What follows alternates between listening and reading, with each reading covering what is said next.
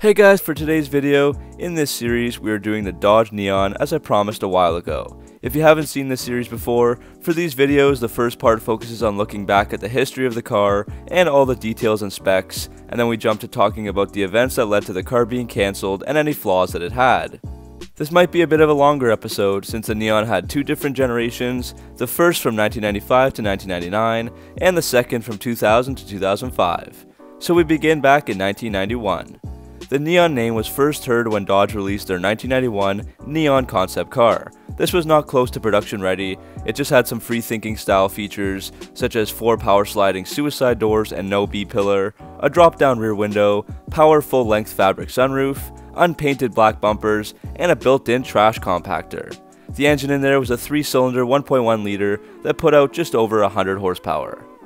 Skip forward a few years and the first generation of the Neon was introduced in January of 1994 as a 1995 model car, and this first gen went until the 1999 model year.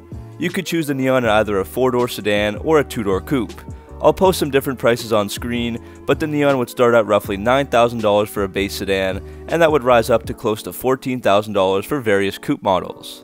All of the generations of the Neon have had many different names depending on the market. As for the first gen, it was called the Chrysler Neon in Europe, Japan, Egypt, Australia, and South America. In Canada and the US it was released as both a Dodge and Plymouth, while in Mexico it was both a Dodge and Chrysler. Europe also got a special edition model, the Chrysler Neon CS, painted in platinum. When the Neon first hit the market, it became known as the Japanese car killer in Japan because of its low production costs on top of the Japanese yen, which was losing value at the time. Japan even bought Neons just to take them apart to see how they were made. And the president of Chrysler Corporation at the time stated that, quote, "There's an old saying in Detroit, good, fast, or cheap. Pick any two. We refuse to accept that," end quote. It's debatable if Chrysler was able to accomplish this because there are many issues that the Neon did have that we'll go over later. However, many did agree that the Neon was an awesome car, faster than most competitors, had more room inside, had great handling, was a success on the track, and was cheaper to make. The original model started out as base, highline, and sport, but they kept adding so many different options that it was hard to keep track after a while, especially with the different markets.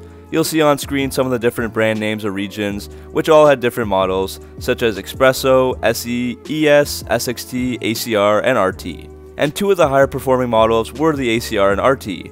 The ACR had upgraded track features, coming with adjustable dampers, upgraded suspension, a 3.94 final drive ratio, and had the speed limiter removed.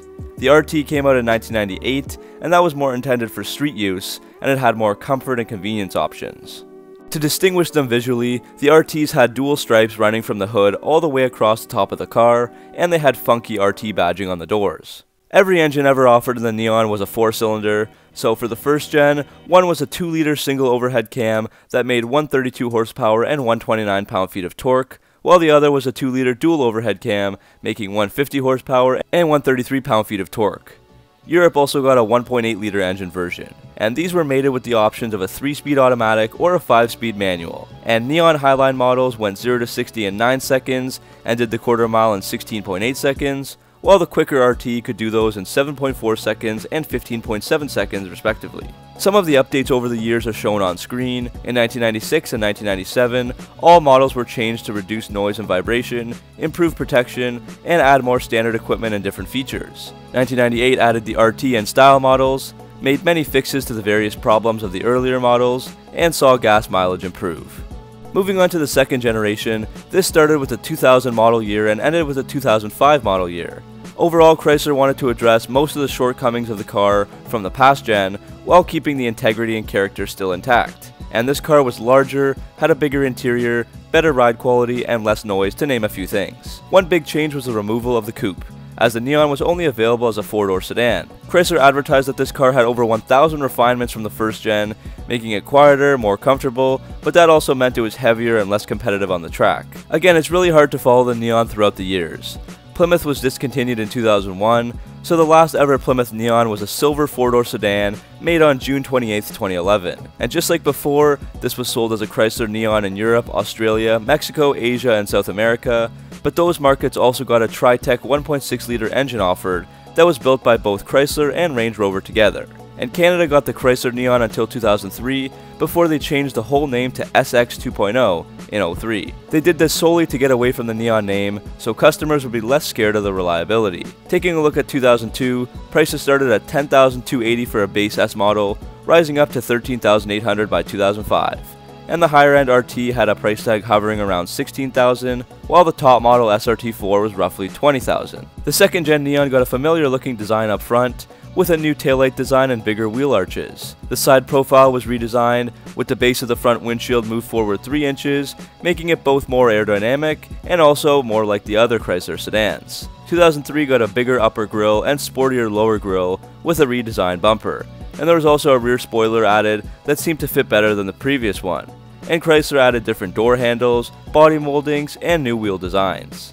This Neon was longer and wider than the first gen, with a longer wheelbase and a wider track. Chrysler says this helped for a smoother ride, increased stability, and more suspension travel. And the new body structure also created a quieter ride, with full-frame doors to reduce wind noise, and sound-deadening materials were used in the cabin for less road and engine noise coming in. On the inside, there was a roomy cabin with comfortable seats with vinyl trim and cloth upholstery. And the stereo was mediocre, while the back seat and trunk had average room for the class. For many regions, including the US, initially the only engine offered was a 132 horsepower 2-liter single overhead cam engine, but there was also an optional Magnum variation that bumped that up to 150 horsepower. And the regular Neon performance didn't change that much from the first gen, so the RT was still capable of 0 to 60 in 7.5 seconds, and the quarter mile in 15.9 seconds, so just a few tenths of a second slower. What everyone remembers most from the Neon was that SRT4, introduced in 2003 and around for 2004 and 05 as well. The 03 Neon SRT4 had 215 horsepower and 245 pound-feet of torque from a 2.4-liter single overhead cam 4-cylinder with a Mitsubishi turbocharger. And to cool the engine, there was a big intercooler that is visible through the mesh grille, and there's a functional hood scoop and 2 inlets right below the hood to feed more air into the engine bay. 0 to 60 was a very respectable 5.3 seconds, with the quarter mile being done in 13.9 seconds, and at the time this car was the second fastest stock production car in the whole Chrysler Dodge lineup, just behind the Dodge Viper. The Neon SRT also got stiffer springs, SRT-tuned struts, and larger front and rear sway bars. The Neon name was actually dropped from this car for 2004, so it was called the Dodge SRT4.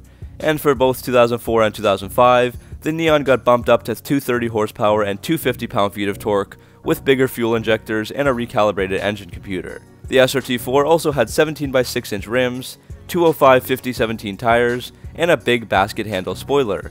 And the inside had a better interior as well, with a satin silver center stack, shift knob and door handles, and cast aluminum pedals. And the SRT4 seats were designed after the Vipers. Finally, before looking at the cancellation, here's a chart showing just some of the model options on the car for the last year in 2005. By that last year, the Neon was down to just SE, SXT, and SRT4. If you're interested, pause the video and check them out.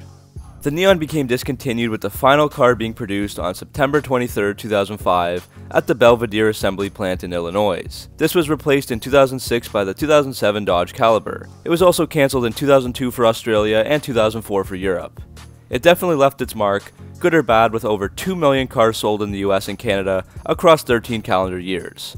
It was actually very hard to find exactly why Dodge got rid of the Neon. It did have its fair share of issues, but overall it continued to sell pretty good right up until its final year of production. But I have 4 main reasons for the cancellation. The first is simply that the Dodge Neon is part of the reason why Chrysler tends to be known for very poor reliability. The first gen Neons had some serious mechanical issues, such as head gasket failures. There was also really poor paint finish quality, with the paint becoming brittle and peeling off in sheets. There were poor design choices, and you could not get power rear windows, and there was lots of AC issues. And these are just to name a few of the many concerns that customers had. Many of the problems would be fixed by the 1998 model year, and the cars would become more reliable, but not without harming Chrysler's reputation. Customers still had the negative early impressions in their minds about the awful initial reliability, and Chrysler also didn't really make any improvements public or reassure the customers that the problems were fixed, which they probably should have. And as you'll see by the Neon sales, they kept falling every single year past 1998. The Neon 2nd Gen was also plagued with issues, so much so that allpar.com has an entire page dedicated to the common repairs and problems that the Neon had. This includes door squeaking, broken speedometers, noisy power steering pumps, engine stumbling and problems idling, broken wheel speed sensors, and transmission issues. The list seemingly never ends, and we've seen from the sales figures that more and more people started to turn to more reliable vehicles in the same class instead. Unfortunately, another major flaw of the Neon was poor safety. The Insurance Institute for Highway Safety, or IIHS, is a not-for-profit organization in the US, and basically auto insurance companies fund the IIHS to try to reduce car crashes, and thus the amount of money that the insurance companies have to pay out. So during testing, the first gen Neon had a poor rating for frontal crash testing, while the second gen got a marginal rating for the frontal crash, and poor for the side impact crash testing.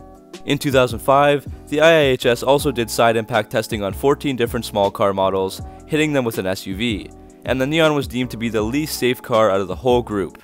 And the IIHS even said, quote, "The Neon had major problems beginning with its structure. The car is a disaster. The structure is poor. If this had been a real driver in a real crash, it's likely it wouldn't have been survivable.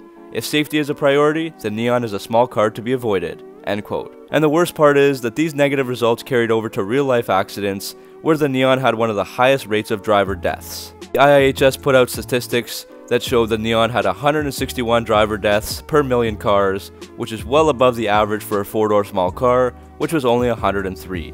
The final reason I have today is that Daimler Chrysler made a mistake in killing off the Neon, which was still selling over 100,000 cars per year, even if it was getting older and on the decline. They chose to focus on selling trucks and SUVs and getting away from cars. And as I've said, the replacement for the Neon was the Caliber, also a small car in the form of a 5-door hatchback. Many weren't a fan of this decision, and the Caliber never sold well and would get cancelled after 6 years. The Caliber SRT4 also was slightly outperformed by the Neon SRT4. Dodge tried to be bold and push the envelope to replace the old Neon with something fresh and new to attract new buyers, but that just didn't work out as well as they would have liked, and maybe it would have been better to just keep the Neon around. So that's the end of this video, guys. Thanks for watching, and hopefully you enjoyed it.